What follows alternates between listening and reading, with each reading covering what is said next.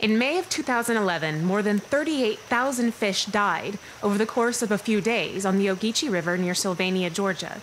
It was the biggest fish kill in the state's history and set in motion a series of events that included a thorough investigation as to its cause and consequences. How do you get to the bottom of a catastrophe like this? If you're sitting in a chemistry classroom, the answer might be closer than you think.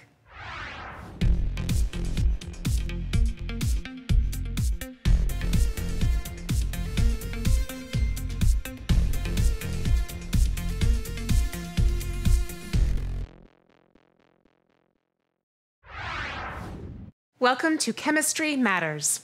A lot of students, and maybe you're one of them, think chemistry is just one more science class they have to take in order to graduate. And it might be, but what you might not realize is that chemicals impact our lives in countless ways. From manufacturing, to agriculture, to healthcare, to space exploration.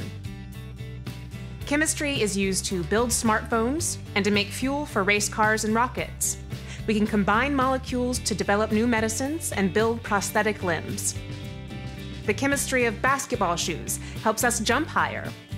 Chemicals in armored vests can protect us.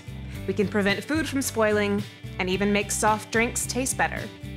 We can figure out how old dinosaurs are, invent new materials for furniture and houses, or for packages and toys. And then we can use chemistry to figure out how to recycle those materials.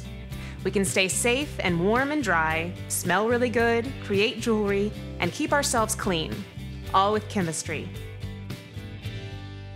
Countless discoveries led to a lot of the products I just mentioned, and the truth is that some of those discoveries were made by accident, but most were the result of careful research, using a logical approach to solving a problem.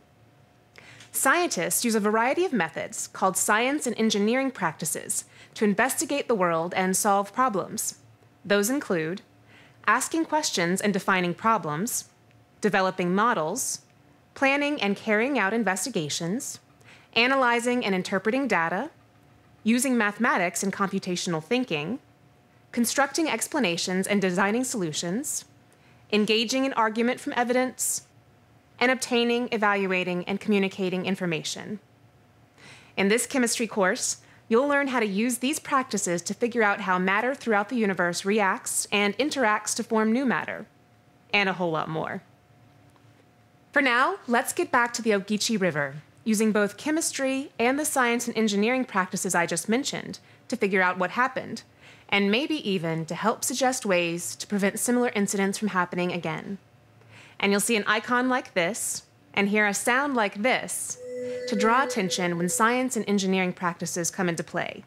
By the way, those places might also indicate a good time to have something to write on, for your notes or sometimes for other tasks. The Ogeechee is a typical river in rural Georgia.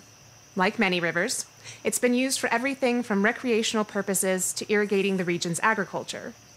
But in May of 2011, when more than 38,000 fish died in the river, all within a roughly 120-kilometer area, along with turtles, crayfish, alligators, and other wildlife, something had obviously changed.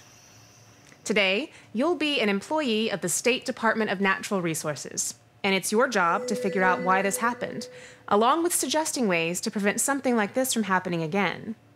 How could you use chemistry to solve this challenge? Yeah, good question. We'll talk about that some more today. Okay, thank you. All right, everyone, let's go ahead and get started. We're going to start by talking about what we already know and what we want to find out. This means figuring out what we know about rivers, about wildlife, about what could have killed the fish, stuff like that. This is the first science and engineering practice, asking questions and defining problems. This is where scientists use their senses and sometimes instruments to make qualitative and quantitative observations.